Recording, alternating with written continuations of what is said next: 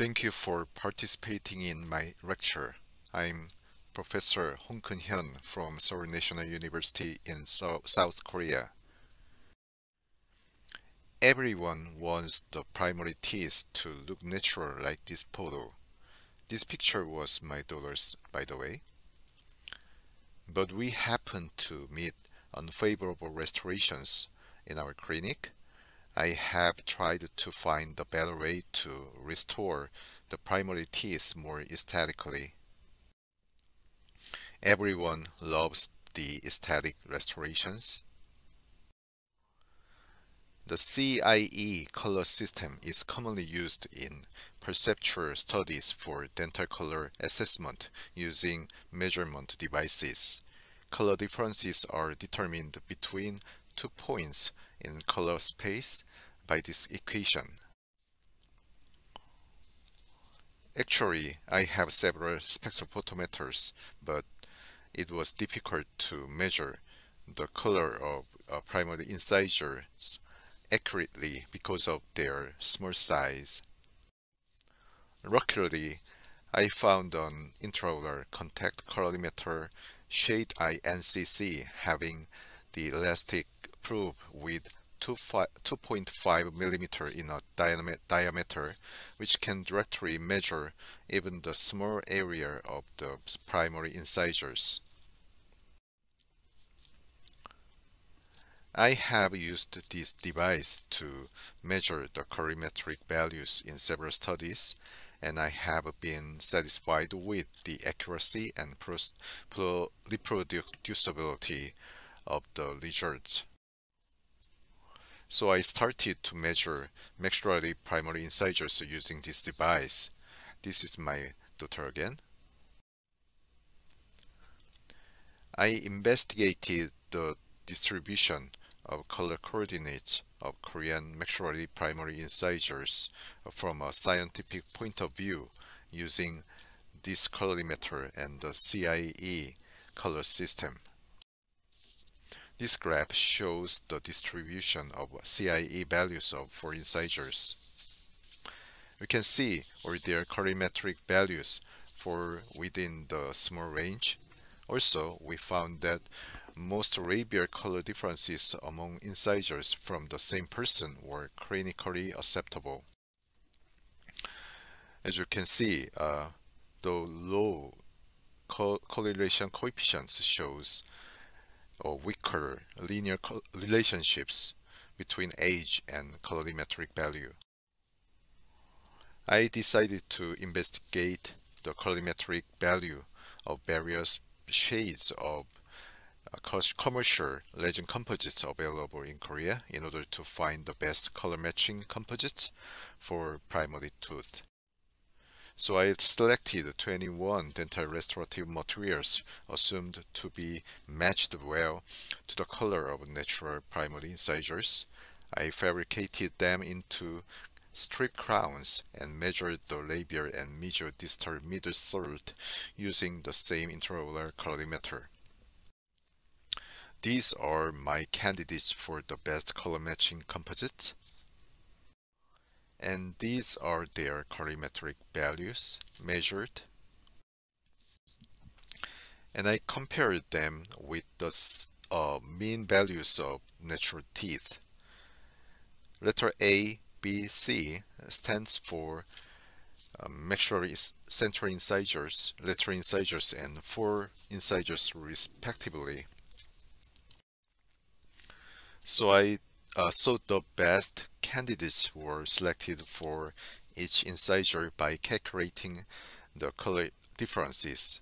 The smaller color difference delta E AB indicates the better color matching. So I published in Korean journal that those composite resins matched well to the natural primary crown color.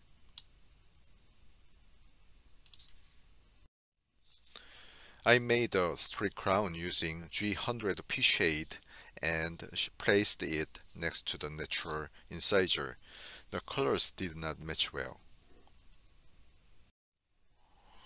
G100 A1 shade did not match as well.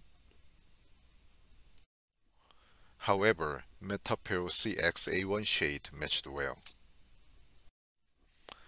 A straight crown using Charisma SL looks harmonious with the natural incisors.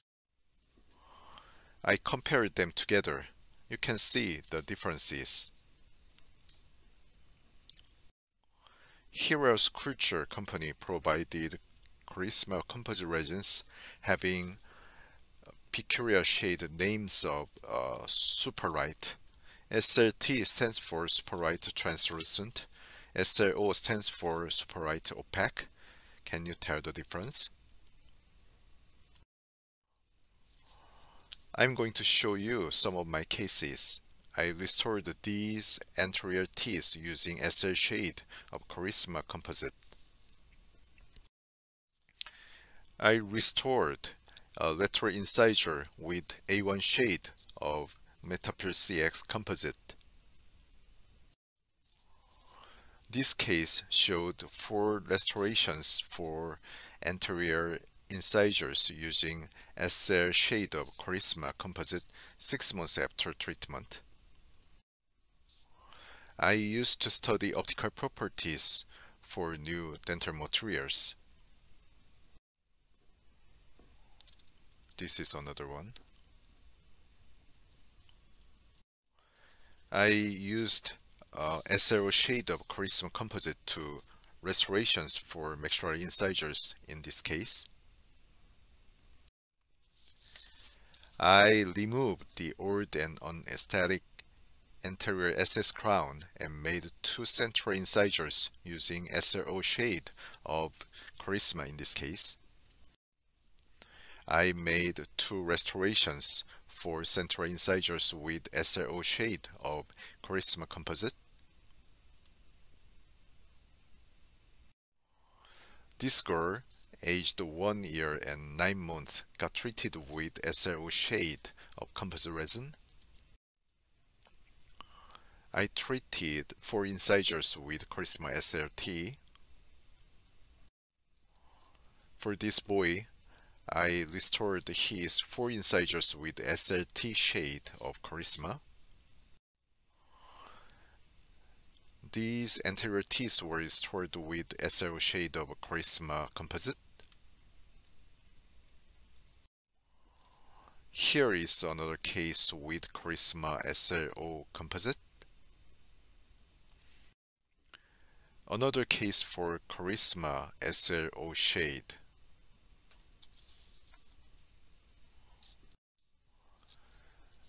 This is a Charisma SLO case treating 6 incisors.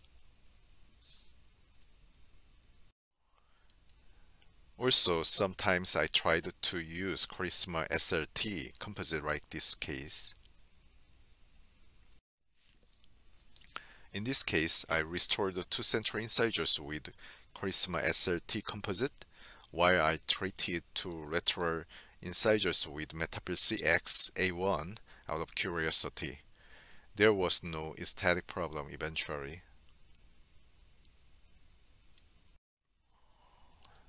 There is another case with Charisma SLO composite again.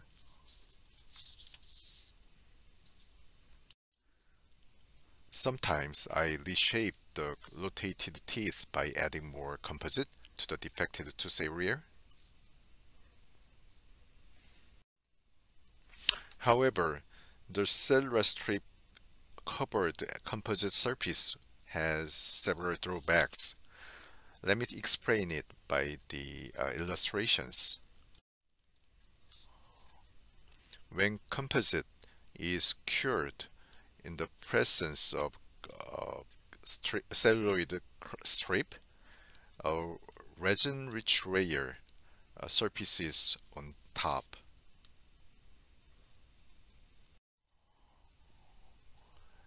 A resin-rich layer gives a very smooth and glossy look, but this area has higher tendency of discoloration due to lower physical property on the surface. The hardness of resin-rich layer is low because oxygen inhibition layer still occurs, which interrupted into the composite, and restriction in monomer movement between the celluloid strip and the composite surface may hinder the polymerization of the celluloid strip covered composite surface. This regenerative layer dissolves in the odor fluids, denuded the filler particles, thereby making the surface appear rough, and plaque can accumulate on a composite surface more easily. So, proper finishing and polishing procedure decreases surface roughness. The procedure can make the composite surface harder, more wear resistant, and more aesthetically stable.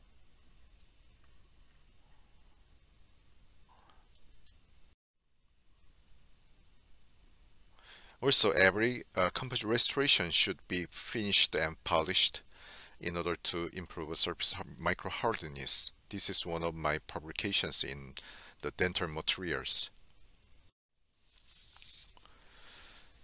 In the study, we demonstrated that initial micro hardness values generally increase with increasing level of polishing for each composite.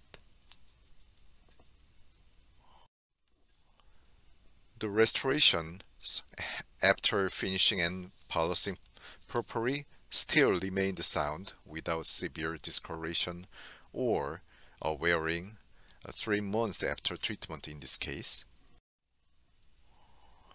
These restorations had stayed well 3 months after treatment. This state was 3 months after restorations.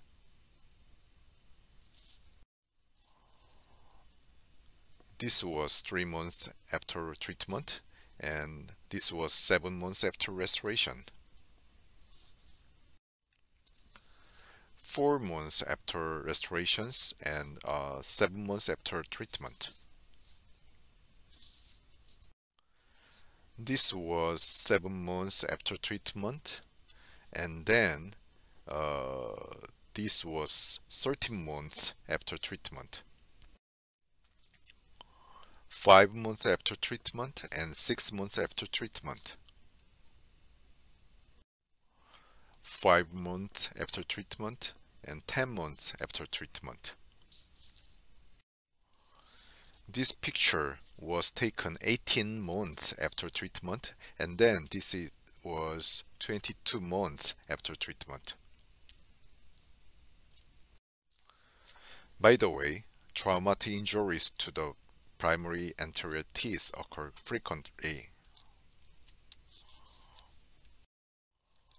Crown discoloration is one of the most common post-traumatic complications in children. Several studies have demonstrated that about 50% of discolored teeth can regain normal color if the vital pulp absorbs the blood pigmentation. So I decided to investigate the tooth color change after trauma based on the experience of the previous study. This research was published in the International Journal of Pediatric Dentistry. In the present study, there was an increase in A, which represents red when positive. Earlier then, there was a decrease in L, which represents dark black when negative. Also, CIE-A returned to the control range in less time than did L. CIE-B, which represents a yellowish discoloration, stayed within the control range until 1 year after injury, when it increased slightly. Consequently, each sequential change in CIE color coordinate could represent a linear progression of discoloration from pink to gray to yellow over time. This was one of my cases that showed the longitudinal color change of post-traumatic primary incisure. As you can see, this boy had a pink discolored crown at his first visit to our clinic. After a month from the first visit, the color of his crown has changed from pink to gray. After 4 months, an unfavorable dark yellow discoloration of the crown was detected out of normal color range based on my study. So I decided to treat the most discolored incisor. This is the way I treated the discolored primary tooth having purple pathosis. Let me show you the procedure. I removed all the inflamed pulp tissue and I irrigated and dried it. I inserted Vitapex paste, which is iodoform plus calcium hydroxide paste in the cornea, and I covered the Vitapex with compolymer ionized, and I filled inner enamel layer with Metapel CX composite.